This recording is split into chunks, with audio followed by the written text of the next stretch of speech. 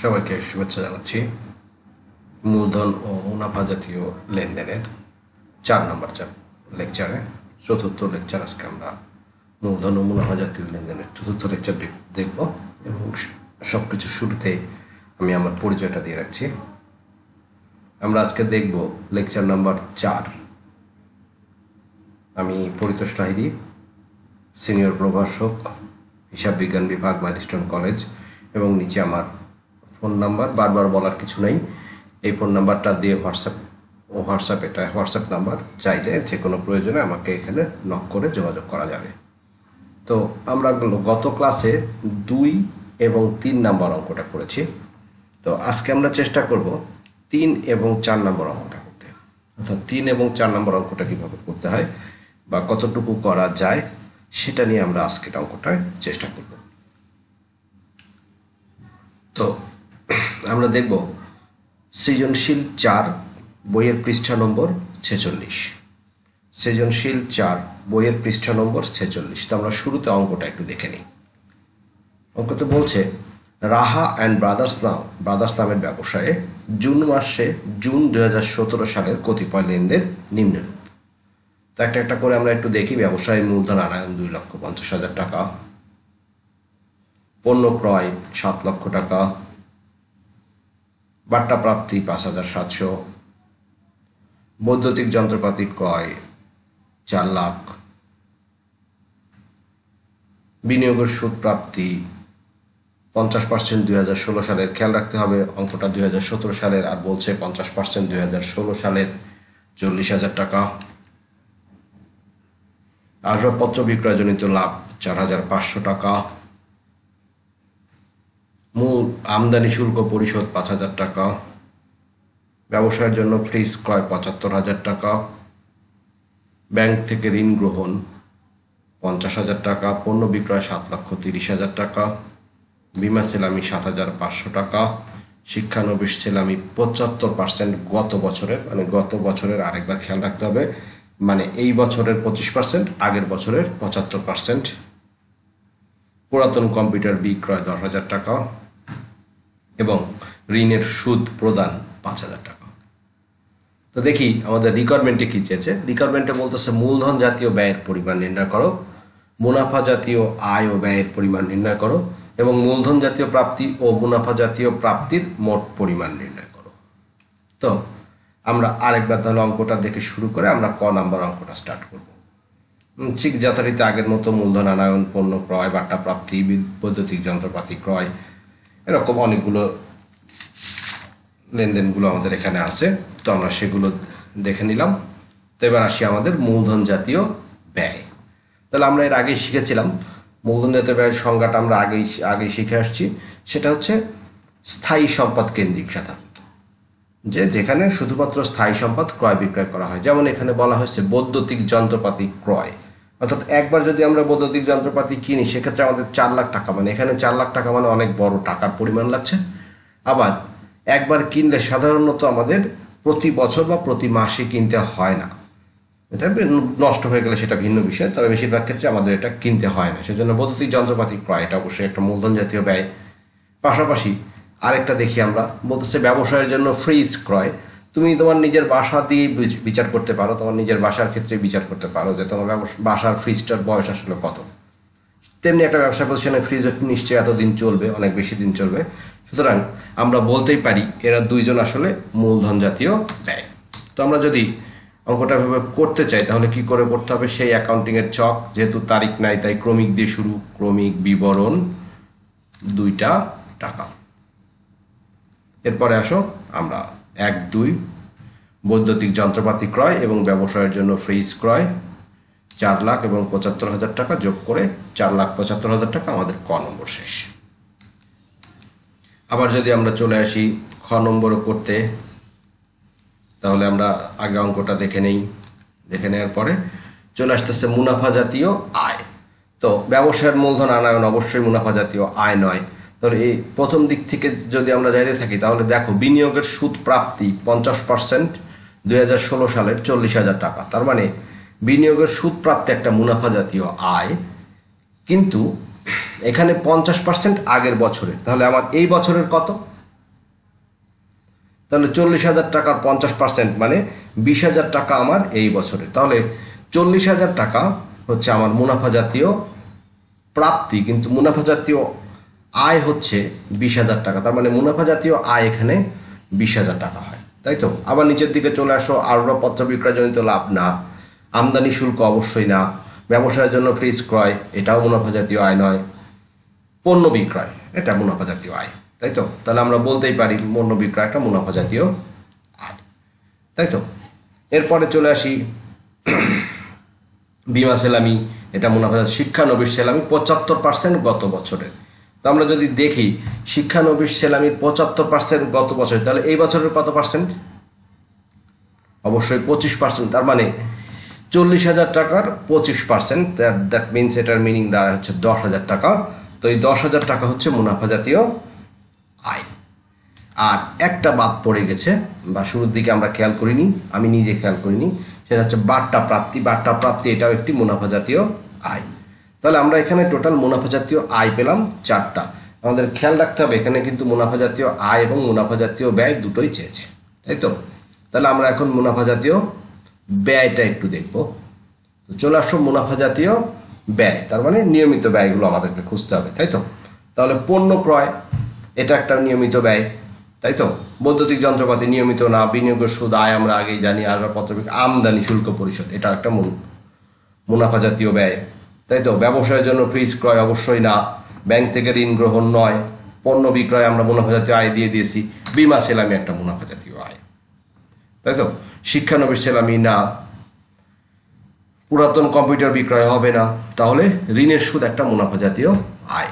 তাহলে আমরা এখানে মুনাফা জাতীয় আয় পেলাম টোটাল 4টা। তো আমরা যদি এখন এই অঙ্কটা করি তাহলে কিভাবে করতে হবে? আমরা আগে লিখব মুনাফা জাতীয় আয় ও ব্যয়ের পরিমাণ নির্ণয়।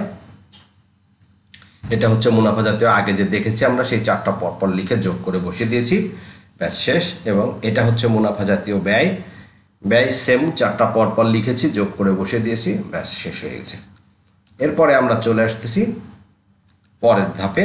দেখো আবার অঙ্কটা চলে আসছে, ক নম্বরে বলেছে মুনাফা জাতীয় বা মূলধন জাতীয় প্রাপ্তির পরিমাণ, তাই তো। তাহলে মূলধন জাতীয় প্রাপ্তি আমরা শিখেছিলাম সব মিলিয়ে 3টা: ব্যবসায়ের মূলধন আনায়ন, ঋণ গ্রহণ এবং স্থায়ী সম্পদ বিক্রয়জনিত পূর্ণ অর্থ, তাই তো। তাহলে প্রথমটা একটা আছে, দেখো ব্যবসায়ের মূলধন আনায়ন 2,50,000 টাকা, পণ্য ক্রয় মুনাফা জাতীয় ব্যয় আমরা আগে দিয়ে দিয়েছি, বাট্টা প্রাপ্তি মুনাফা জাতীয় আয়ে দিয়েছি, বৈদ্যুতিক যন্ত্রপাতি ক্রয় এগুলো মুনাফা মূলধন জাতীয় ব্যয়, এগুলো লাগছে না। তারপরে 1 লাফে চলে আসছি আমরা আসবাবপত্র বিক্রয়জনিত লাভ বা আসবাবপত্র বিক্রয় যে 4,500 টাকা, এটা মুনাফা জাতীয় মূলধন জাতীয় প্রাপ্তি। এরপরে চলে আসো ব্যাংক থেকে ঋণ গ্রহণ। আমরা ব্যাংক থেকে ঋণ নিলে আমরা এর আগেই শিখেছি যে মূলধন জাতীয় প্রাপ্তি 3টা, তার মধ্যে ব্যাংক থেকে ঋণ গ্রহণ একটা, 3টার ভেতরে এটা একটা। আর পুরাতন কম্পিউটার বিক্রয় বা কম্পিউটার বিক্রয় এটা হচ্ছে মূলধন জাতীয় প্রাপ্তি। এরপরে আমরা চলে আসি সেম, যে আবার অঙ্কটা দেখে নেই, উদ্দীপকটা আরেকবার দেখে নেই, নিয়ে এবার চলে আসতেছি আমরা মুনাফা জাতীয় প্রাপ্তিতে। আসলে মুনাফা জাতীয় আয় আর মুনাফা জাতীয় প্রাপ্তির মধ্যে আমি এর আগেই বলেছিলাম আসলে টেকনিক্যাল তেমন কোনো ডিফারেন্স নাই, জেনারেলি তেমন কোনো ডিফারেন্স নাই, টেকনিক্যাল একটু ডিফারেন্স আছে, সেই ডিফারেন্সগুলো দেখবো আমরা যদি মুনাফা জাতীয় আয়ের ক্ষেত্রে এবং মুনাফা জাতীয় প্রাপ্তির ক্ষেত্রে। আজকে এখন ক্লিয়ার হয়েছে। দেখো বিনিয়োগের সুদ প্রাপ্তি 50% 2016 সালের, যেহেতু এটা মুনাফা জাতীয় প্রাপ্তি সুতরাং এখানে আর কত পার্সেন্ট কত কি এটা আমার দেখার দরকার নাই, পুরো 40,000 টাকাই আসলে মুনাফা জাতীয় প্রাপ্তি, তাই তো। ঠিক সেম কেস যদি আমরা পণ্য বিক্রয় এটাও মুনাফা জাতীয় প্রাপ্তি, তাই তো। যদি আবার চলে আসি শিক্ষানবিশ সেলামি 75% মানে 40,000 টাকার 75% বা 25%, এখানে কোনো কথা নেই, এখানে পুরো টাকাটাই আসলে মূলধন জাতীয় প্রাপ্তি, 40,000 টাকার পুরোটাই আসলে মুনাফা জাতীয় প্রাপ্তি, তাই তো। তাহলে মুনাফা জাতীয় প্রাপ্তি এবং বাট্টা প্রাপ্তিও এটা মুনাফা জাতীয়। আসলে আয় এবং প্রাপ্তির মধ্যে পার্থক্য হচ্ছে আয়ের ক্ষেত্রে নির্দিষ্ট বছরেরটা যায়, প্রাপ্তির ক্ষেত্রে যা পাওয়া গেছে তার পুরোটাই চলে যায়, পুরো টাকাটা দিয়েই বসাতে হয়। আমরা যদি অঙ্কটা করি তাহলে কিভাবে করব একবার একটু দেখে নিই। মূলধন জাতীয় প্রাপ্তি ও মুনাফা জাতীয় প্রাপ্তির ক্ষেত্রে দেখো মূলধন জাতীয় প্রাপ্তি মূলধন আনায়ন, আসবাবপত্র বিক্রয়, ঋণ গ্রহণ, পুরাতন কম্পিউটার বিক্রয়, এই তিনটা একসঙ্গে যোগ করে বসে দিয়েছি, ব্যাচ শেষ। আবার দেখো মুনাফা জাতীয় প্রাপ্তি এবং মুনাফা জাতীয় আয়ের ক্ষেত্রে যেমন ছিল ঠিক তেমনই আছে, শুধু টাকার পরিমাণ দুটোর ক্ষেত্রে পুরো টাকাটা বসেছে। আগের অঙ্কটার ক্ষেত্রে পুরো টাকাটা বসেনি, এখানে এসে পুরো টাকাটা বসে গেছে, বাস টোটালটা যোগ করে বসে দিয়েছি। এটা হচ্ছে মুনাফা জাতীয় প্রাপ্তি। এবার আমরা সৃজনশীল 5 নম্বর অঙ্কটা দেখব। তো সৃজনশীল 5 নম্বর অঙ্কে বলছে প্রবীর ও সুপ্রিয়া দুই বন্ধু মিলে আগুয়ান ডিপার্টমেন্টাল স্টোর নামে একটি চেইন শপ চালু করেন এবং উক্ত শপের কিছু লেনদেন নিচে দেয়া হলো।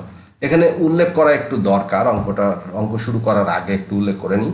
সেটা হচ্ছে এই অঙ্কটা আমি পুরোপুরি সলিউশন করে দিব না, ফুল সলিউশনটা তুমি এখানে পাবে না। এখানে সলিউশন সংক্রান্ত আলোচনা থাকবে, প্রয়োজনে আমি ছক করে বা কিছুটা করে দেখিয়ে দেব। বাকি অঙ্কটা তোমার হোমওয়ার্কস থাকবে, তুমি অঙ্কটা করবে, তুমি চেষ্টা করবে অঙ্কটা করার, অঙ্কটা শেষ করার তুমি চেষ্টা করে দেখবে। ভুল হোক বা শুদ্ধ হোক সেটা নয়, আমরা একটু চেষ্টা করে দেখবো অঙ্কটা ঠিকঠাক মতো শেষ করা যায় কিনা। তো চলে আসি আমরা অঙ্কে। বলতেছে 2017 মে 1 ধারে পণ্য ক্রয় 50,000, দোকানের সাজসজ্জার পরিবর্তন ব্যয়, আগে শিখেছ সাজসজ্জার ডেকোরেশন বা সাজসজ্জার পরিবর্তন ব্যয়, পণ্য পরিবহন ব্যয়, পণ্য বিক্রয়, বাট্টা প্রদান, ধারে পণ্য বিক্রয়, দোকানের জন্য ফ্রিজ ক্রয়, বৈদ্যুতিক বিল পরিশোধ, কমিশন প্রাপ্তি, লভ্যাংশ প্রাপ্তি। তো ক নম্বরে বলেছে মূলধন জাতীয় লেনদেনের পরিমাণ। এখানে একটা বিষয় একটুখানি বুঝে নিতে হবে বা ক্লিয়ার হতে হবে, কারণ পরীক্ষার হলে গেলে আমরা বেশিরভাগ ক্ষেত্রে এটা কনফিউজড হই। এখানে দেখো কোনোভাবেই কিন্তু বলেনি মূলধন জাতীয় ব্যয় বা মূলধন জাতীয় আয় অথবা মূলধন জাতীয় প্রাপ্তি, কোনোটাই কিন্তু চাইনি, বা মূলধন জাতীয় প্রদান যেটা বলো এটা চাইনি। এটা বলেছে মূলধন জাতীয় লেনদেন, অর্থাৎ মূলধন জাতীয় আয় হলেও দিতে পারবো আমরা, ব্যয় হলেও দিতে পারবো, আবার প্রাপ্তি হলেও দিতে পারবো, অর্থাৎ যে কোনো ক্ষেত্রে, অর্থাৎ মূলধন জাতীয় হলেই সে এখানে যাবে। খ নম্বরে বলেছে মুনাফা জাতীয় ব্যয়ের পরিমাণ নির্ণয় করো। আমরা মুনাফা জাতীয় ব্যয়ের পরিমাণ নির্ণয় করে দেখব। আর গ নম্বরে বলেছে মুনাফা জাতীয় আয়ের পরিমাণ নির্ণয় করো। তো আমরা দেখি আগুয়ান ডিপার্টমেন্টাল স্টোর, ক নম্বরটা শুরু করব আমরা। দেখি ক নম্বরে কি বলতেছে, মূলধন জাতীয় লেনদেন। তাহলে আসো, ধারে পণ্য ক্রয় এটা মুনাফা জাতীয় ব্যয়, বা কিন্তু দোকানের সাজসজ্জার পরিবর্তন ব্যয় মে 7 এটা কিন্তু মূলধন জাতীয় লেনদেন, কারণ ডেকোরেশন আমরা প্রতি বছর করি না, বছরে একবার দুইবার করে থাকি, তার মানে এটা একটা মূলধন জাতীয় লেনদেন। ঠিক সেম দেখো মে 20 তারিখে বলেছে দোকানের জন্য ফ্রিজ ক্রয়। আমি এর আগের অঙ্কেও দেখেছি ফ্রিজ আসলে মূলধন জাতীয় ব্যয়, এখানে মূলধন জাতীয় লেনদেনের মধ্যে যাবে। তো এখানে একটা কথা উল্লেখ করা খুব জরুরি, যে এই দুইটা অঙ্ক তুমি ঘর কেটে পরপর এই দুইটা লেনদেন বসিয়ে টাকার পরিমাণ বসিয়ে যোগ করলে তোমার ক নম্বর প্রশ্নের অ্যান্সার হয়ে যাবে। আমি অঙ্কটা জেনারেলি দেখাচ্ছি না, তুমি নিজে করবে, তুমি নিজে করার চেষ্টা করবে। এরপরে চলে আসছি আমরা পরের অঙ্কটাতে। বলতেছে মুনাফা জাতীয় ব্যয়। তাহলে আমরা দেখি ধারে পণ্য ক্রয় এটা একটা মুনাফা জাতীয় ব্যয়, কারণ এটা নিয়মিত ব্যয়। তাহলে মুনাফা জাতীয় ব্যয়, ধারে পণ্য ক্রয় একটা পাওয়া গেল। সেম কেস 10 তারিখে দেখো পণ্য পরিবহন ব্যয়। আমরা যতবার পণ্য কিনবো বা বিক্রি করব, যদি আমরা পরিবহন দিয়ে দিই সেক্ষেত্রে আমাকে পণ্য কিনে এবং বিক্রি করতে সকল ক্ষেত্রে আমাকে পণ্যের পরিবহনের খরচটা দিতে হবে। তাহলে এটা পণ্য পরিবহন ব্যয়। মে 15 বাট্টা প্রদান, মে 22 দেখো বিদ্যুৎ বিল পরিশোধ। এরা চারজন হচ্ছে মুনাফা জাতীয় ব্যয়। তুমি এই চারটা লেনদেনকে পরপর বসিয়ে যোগ করে দিলেই, আগের আমার যে জেনারেল ঘর তারিখ বিবরণ দুইটা টাকা দিয়ে ঘর কেটে তুমি জেনারেলি অঙ্কটা বসিয়ে করলেই তুমি এই অঙ্কের অ্যান্সার পেয়ে যাবে। আশা করি তুমি পারবে। তুমি করো, আমি দেখবো কত দূর কি হলো। নেক্সট, এবার আসবো আমরা মুনাফা জাতীয় আয়। দেখি মুনাফা জাতীয় আয় কোনটা। মে 12 পণ্য বিক্রয় একটা মুনাফা জাতীয় আয়, নিয়মিত আয়। মে 16 দেখো ধারে পণ্য বিক্রয় মুনাফা জাতীয় আয়। মে 25 কমিশন প্রাপ্তি মুনাফা জাতীয় আয়। মে 30 লভ্যাংশ প্রাপ্তি মুনাফা জাতীয় আয়। এতক্ষণ ক্লাস করার পরে আশা করি তোমাকে আর নতুন করে বলার দরকার নাই যে তোমার হোমওয়ার্কসটা কি থাকবে। তোমার হোমওয়ার্কস থাকবে সৃজনশীল 5 পৃষ্ঠা 47, অর্থাৎ এতক্ষণ যে অঙ্কটা নিয়ে আমরা আলোচনা করলাম শেষে দ্বিতীয় অঙ্কটা তুমি করার চেষ্টা করবে। এটাই থাকবে তোমার হোমওয়ার্ক। তো ক্লাস শেষ হয়ে যাচ্ছে। তো সবাইকে ধন্যবাদ জানিয়ে আমি আমার আজকের ক্লাস শেষ করছি। Thank you.